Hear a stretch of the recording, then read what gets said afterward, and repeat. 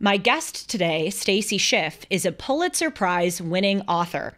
She has written several biographies of vivid historical figures, Benjamin Franklin and Cleopatra, among others, and a book about the grim events of the Salem witch trials. Her newest publication is The Revolutionary, a biography about Samuel Adams, who was described by Thomas Jefferson as the leader of the Revolutionary War, and by his cousin John Adams as the man born to sever the cord between the crown and the colonies. Today, we will be discussing Samuel Adams, as well as the process of writing biographies, and some facts that may surprise you about the individuals whom Schiff has profiled. I'm Julie Hartman, and this is Timeless.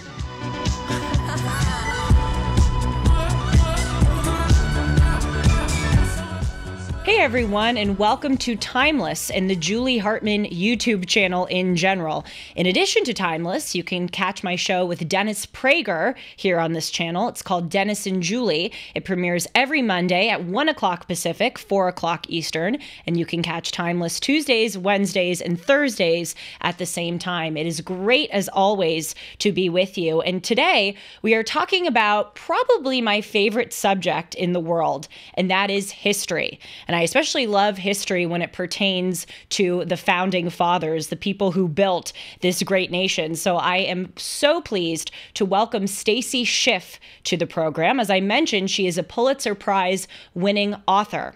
Her biography of Benjamin Franklin, Great Improvisation, won the George Washington Book Prize and the Ambassador Award in American Studies.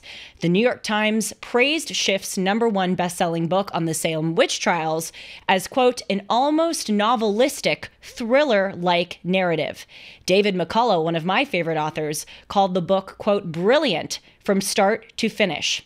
Schiff's book on Cleopatra, also a #1 bestseller, was translated into 30 languages.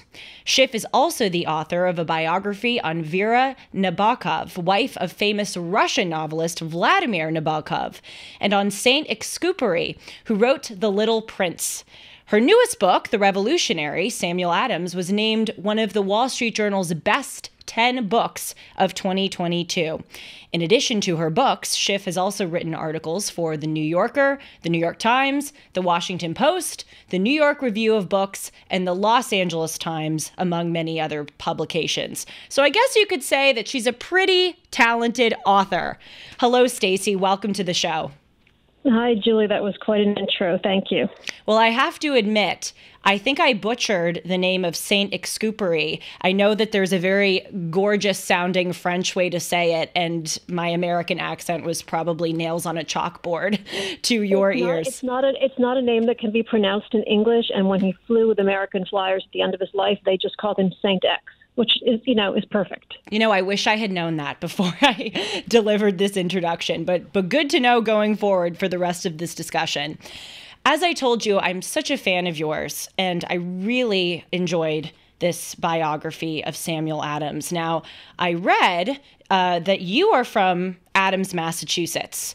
Did that play a role at all in your wanting to profile this founding father? I wish I could say it did, because then I would sound smarter than I am. But it was almost just something that I kind of, once I had settled on the subject, it felt somehow preordained because there was this Adams connection. He's strangely unknown in Adams, Massachusetts, as he was pretty much everywhere, except today as a beer. But I fell into it more by reading what his contemporaries had said about him. I was working with some 18th century materials for something else, and kept coming across these descriptions of him as the prime mover behind the revolution. And I just started wondering, who was this person whom the other founders seem unanimously to revere and whom we have lost complete sight of? Yes, as I mentioned in the introduction, Thomas Jefferson called him the leader of the Revolutionary War. He also called Adams, quote, the most active and persevering patriot. I have to tell you, it was a bit surprising reading your book and learning just how big of a role this individual played in the revolution. Before we get into that, for those who don't know much about Samuel Adams besides drinking beer named after him, can you provide a bit of a synopsis about Samuel Adams' life? Sure. I mean, it's an odd life in the sense that he's a well-born Bostonian who has 2 Harvard degrees, but as he comes to maturity, never really finds a profession. So here he is in the 1740s and the 1750s, sort of just a man about town in Boston, not really thriving in any way. His family had a fortune and lost it, but he's really kind of writing for papers, but doesn't really have a foothold. And suddenly, with incursions into colonial rights, with this question of how far does Parliament's sovereignty extend, he kind of comes into, sort of bursts into technicolor existence and begins to help give voice to the colonial opposition to British legislation. The first real political act is he's the person who pens for the Massachusetts legislature their opposition to the Stamp Act. And that essentially pulls him into a political career so that over the next really 15 years, until 1776, he is the person who best articulates, most builds coalitions around, and gives loudest voice to the ideas that we consider the fundamentals on which the revolution are founded. He's the person who really affects the change in thinking that precedes the actual fighting in the revolution. Yes, that's what John Adams, his second cousin, called the revolution that precedes the revolution. Isn't that right? And I think we lose sight of how dramatic, what a full-scale evolution in thinking that is and how fast it actually happens. These are colonies who go from spotlessly loyal to, as the Crown sees it, stark raving mad in the course of basically a dozen years. And he's really at the forefront of that revolution. You describe Samuel Adams as a, quote, master propagandist. Why do you describe him as such? Well, he is a diligent and relentless, I guess you could say, writer of newspaper pieces. And he begins early in, as I said, articulating these ideas and continues almost weekly at various times through these years, writing in essentially the Boston Gazette and the Boston Evening Post, and in pages that will then be disseminated throughout the rest of the colonies. And he's able to take events, say, for example, the Boston Massacre, and in his writing amplify those events so that everyone on the Eastern Seaboard is able to read about them. He's the person who comes up with the name Boston Massacre. He's the person who seems to be at Paul Revere's elbow when Revere is making that engraving many of us know of the troops firing on civilians that day, which bears no resemblance whatsoever to what actually happened that day. He's the person who will relitigate the entire Boston Massacre after John Adams has essentially seen to it that the soldiers who fired that day are exonerated in court. So it's often propaganda. Much of it is very high-minded, idealistic stuff. Some of it is very slanted and biased material.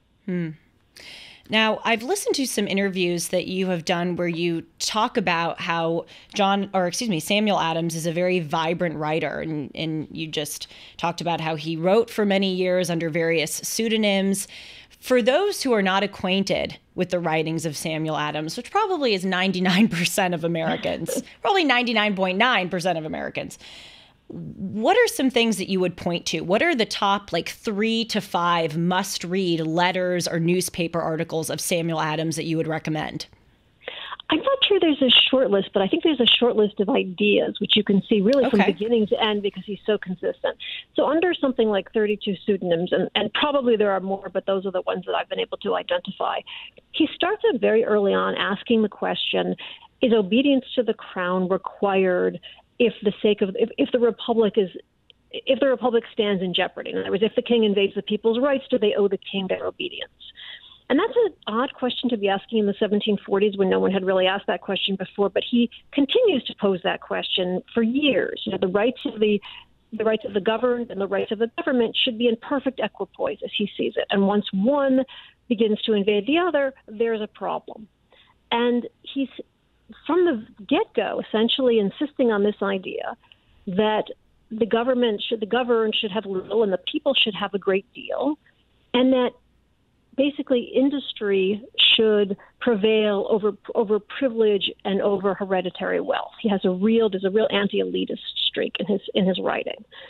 And this idea that, as he sees it, a small circle of inbred families control everyone's destiny, as seemed to be the case in New England, is very much a sort of microcosmic view of what he sees as happening with the crown, that basically everyone is being strangled by these legislations in which they have no say. And that's the kind of thing on which he's essentially harping over and over again. often in very, very sort of beautiful rhetorical flights of fancy, but very consistently over the years. Who would you say were Samuel Adams' biggest influences? Well, certainly John Locke. He seems to have swallowed John Locke whole. And if you read the early pieces, there's really a wholesale recycling of John Locke. At the time he is at Harvard, so we're talking the 1740s, John Calvin and John Locke have sort of met halfway. So there's a great religious streak, there's a very puritanical streak in Adams' thinking and in his writing, and that combines very much with Locke's ideas on society. So those are really the two sort of obvious thinkers. He's read the classics, as did everyone who went through Harvard in these years, or everyone who's educated as Adams was educated. And there's a constant appeal back to, as with all the founders, the Roman Republic and these ideas that seem to them to be the sterling ideals on which they stand.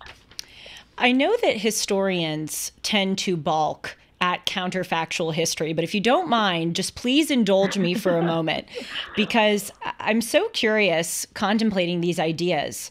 Let's say Samuel Adams had never been born. How would the lead up to the American Revolution, in your judgment, have been different? And that includes the Continental Congress, which I know Samuel Adams played such a big role in. How would those things, again, in your judgment, have been different? Well, first, let me just balk because I need to, because I don't do counterfactual history. But let me point to it a different way. Certainly, the revolution would have happened. He's by no means the only person pointing up what he considers to be this overreach on the part of the crown. It happens on a more accelerated schedule, surely, because of Samuel Adams's various interventions. And I guess I would say that there are certain things which he contributes, and I guess this goes to your earlier question about who exactly is he, certain things he contributes that no one else really had got their minds around. And some of that is the boycotting and the non-importation agreements and the sort of petitioning that he does in Boston. There's a huge amount of street theater. He's able to involve the women and children of Boston in this effort. This is really sort of right at the heart of what we today consider to be really smart civil resistance theory, and he seems to have nailed it, without having read a guide on civil resistance theory. But he's also unbelievably nimble when it comes to essentially co-opting institutions. So that very early on, he manages to see to it that his voice and the voice of his friends becomes the dominant voice of the Massachusetts House. And very quickly, he's able to detach the other governing assembly in Boston from the governor. The governor's council basically becomes an extension of Adams and his colleagues. And he'll do the same thing later, really, with the Continental Congress, where these bodies of people are making decisions which should have been being made by elected officials. And in fact, Adams has seen to it that the power has migrated to the people rather than to the authorities. Why did Samuel Adams not have a more prominent role in the American Revolution once it began? Well, a couple of things. First of all, he's older than everyone else. I mean, basically, he's not as old as Franklin, but he's of another generation. So people like Jefferson and Madison could have been his children. He's 13 years older than John Adams. He's 15 years older than John Hancock, and they're at the older end. Certainly, he's not a committed Federalist. So after the Revolution, he sort of finds himself intellectually homeless because, the Federalists rule. And he spends an inordinate amount of time in Congress working on sort of keeping the government going, which is a really thankless, unglorified task. And is somewhat, I think, invisible when he's there for those years. There's no role in the fighting, obviously. And there's a great deal of damage done to his reputation after the war. Partly because of falling out with John Hancock, partly because of falling out with the Federalists, partly because of confusion with John Adams, and partly because he never preens for posterity the way other founders did, like John Adams. So when John, for example, says to him, "You must collect your papers, they will explain the revolution as no other set of documents could," Samuel Adams never makes a collection of his papers. He never writes a memoir. And so he almost writes himself out of the story. That must be very frustrating for you as a historian, but also kind of a fun puzzle or enigma to uncover. Both of the above, but I would stress the frustration much more. Yes, I bet. We have these accounts of him burning his papers because he's essentially committing treason. So he's, of course, doing everything he can to erase fingerprints. But of course, in erasing the fingerprints, the documents we today would like most to consult are missing. That makes sense, for his time that he may want to destroy those documents because, as you say, he was committing treason. But if he was thinking long term, he would, it seems to me that the logical conclusion would be to preserve as much about his record as he could so that it would age well. Do you think he had any kind of consideration of the long-term legacy he would have? I think that he, in the sense of the long-term legacy, he, as a man of deep piety, was really thinking about how he was going to, meet his maker, and he wasn't thinking of generations hence. And I think it was really an act of tremendous self-preservation to be destroying these papers, because these are the papers that would have revealed to us, the workings behind the Boston Tea Party, the workings behind the committees of correspondence. This was a point where, he was very often threatened with arrest. He read very often that he was going to be chained and deported to London for trial. He didn't want that to happen to his friends. He was perfectly dauntless when people said he was likely to be arrested, but he certainly didn't want that same fate to befall any of his Confederates. So as I mentioned, you also wrote a biography of another founding father, Benjamin Franklin. How does Benjamin Franklin and his disposition and his ideas compare with Samuel Adams' dispositions and ideas? Oh, I'm so glad you asked that question. It's funny. I have such an abiding love of Franklin. Franklin is considered by Samuel Adams for a very long time insufficiently revolutionary, because Franklin, as we know, is in London for most of these earlier years. He's very much intent on some kind of reconciliation between colonies and crown. He doesn't believe there should be a rupture.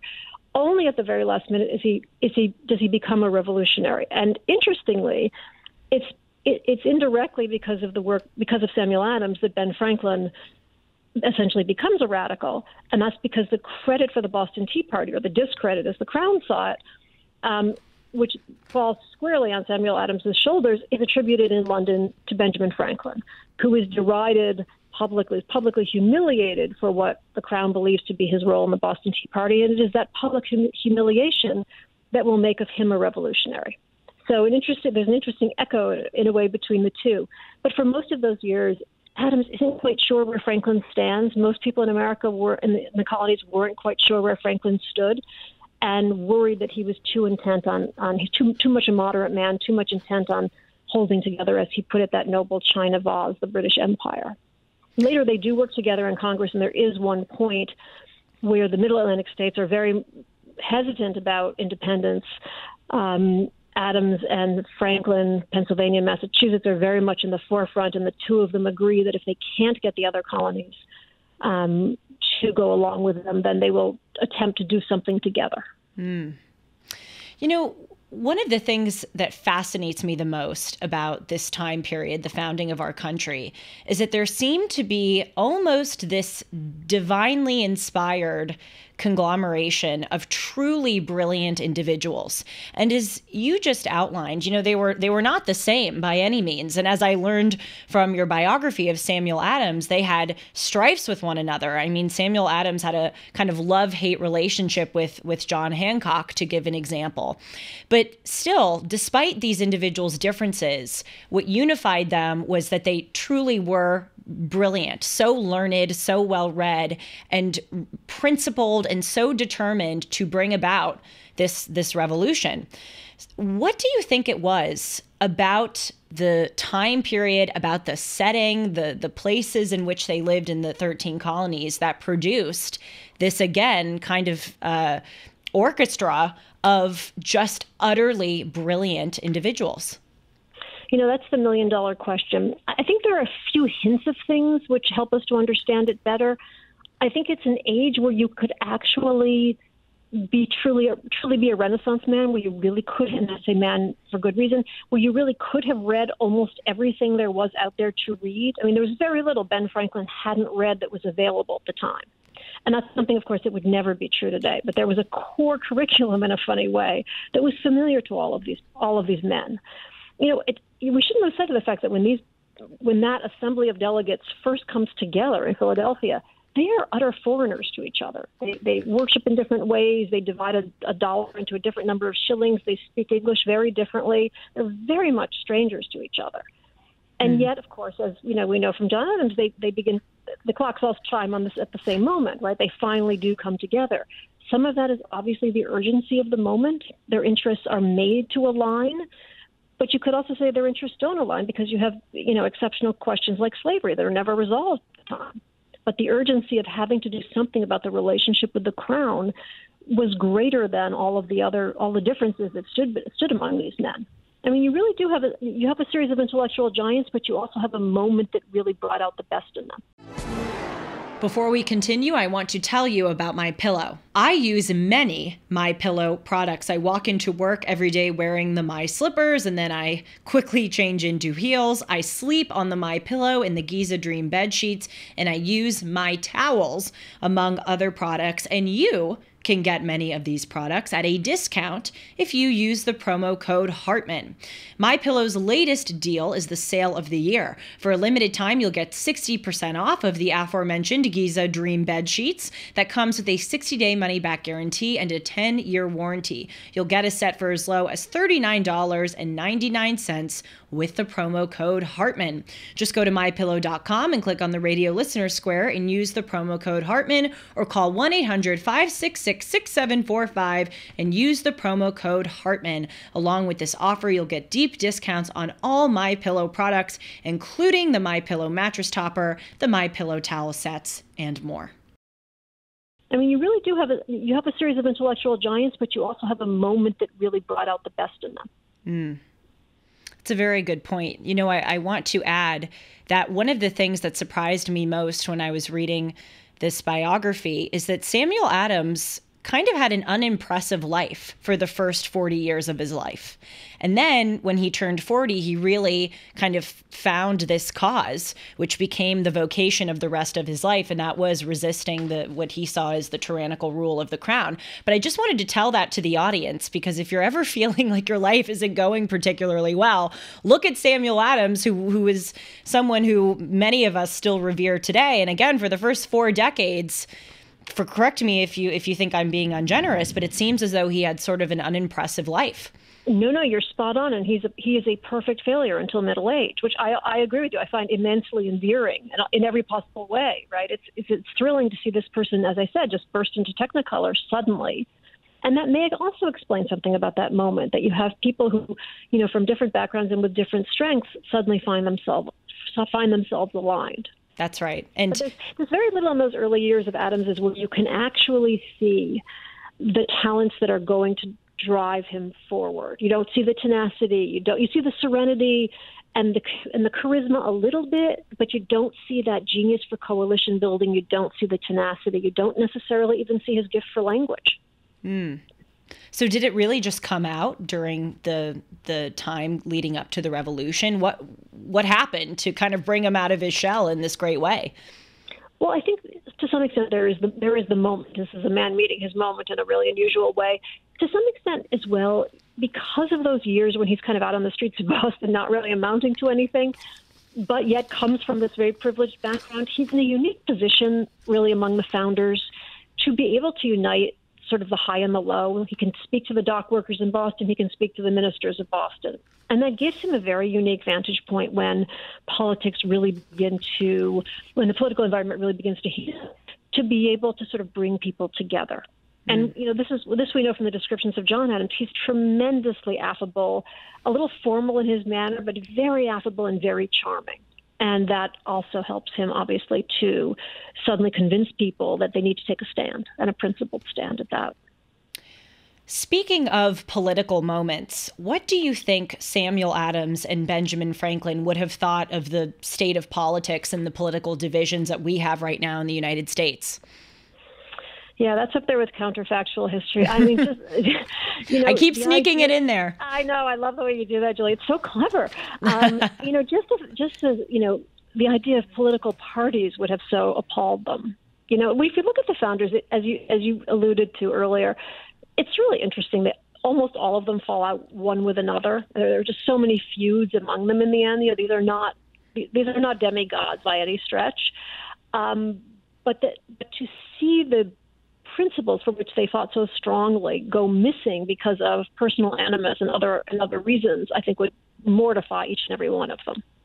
Yes. I'm so glad you say that, because when I read books about the founding fathers, including yours, and read about these conflicts, I think, how were they able to overcome that? But we get so upset with each other, write people off from our lives for strifes that we have that are nothing in comparison to the kinds of things that these individuals argued over. So exactly. It's a very, very important point.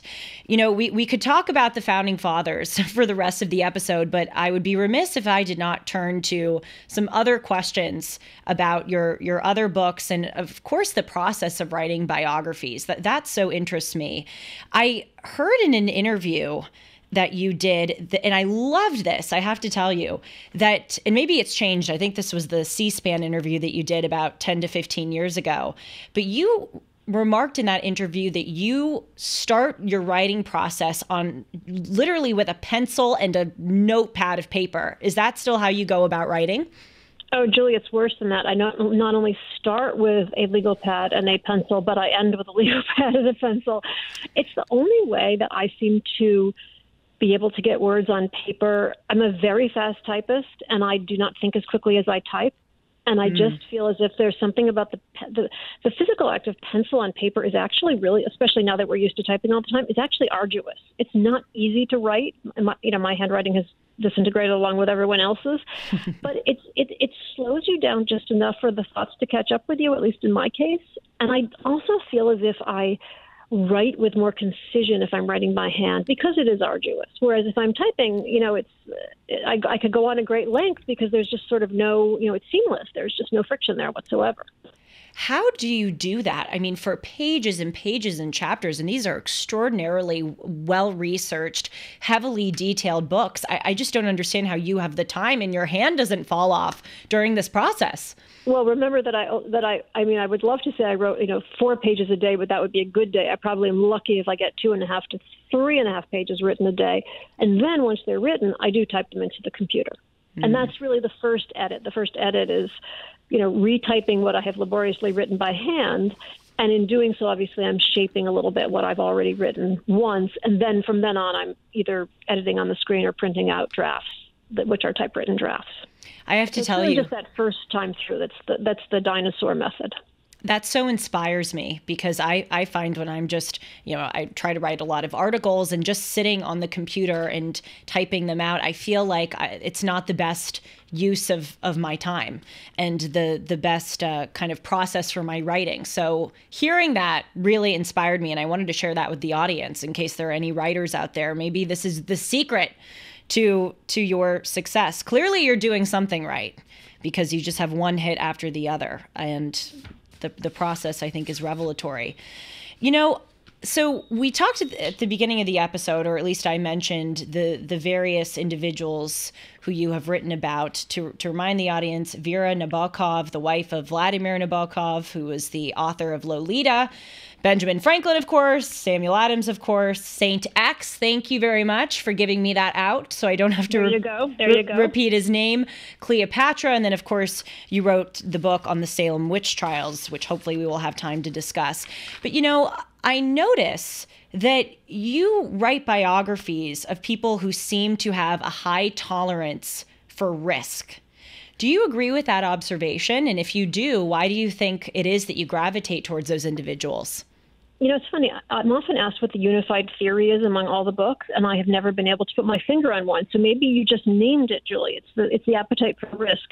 I mean, my glib answer would be that no one accomplishes anything without an appetite for risk. So anyone you're going to want to write about is by definition a risk taker.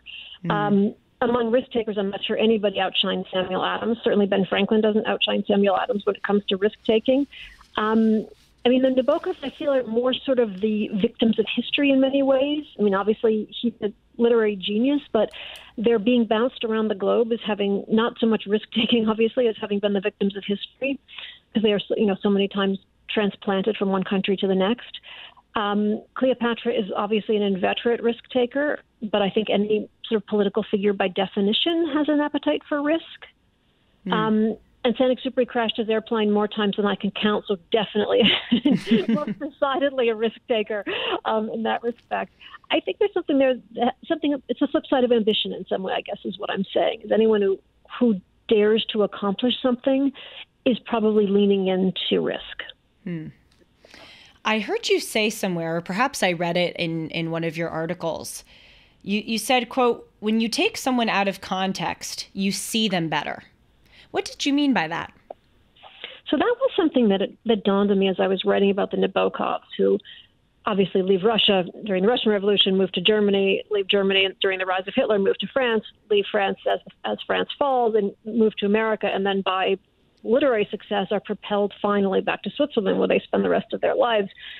And when you see them speaking a language that is not necessarily the one in which they are most comfortable, when you see them out of context, it's like any of us.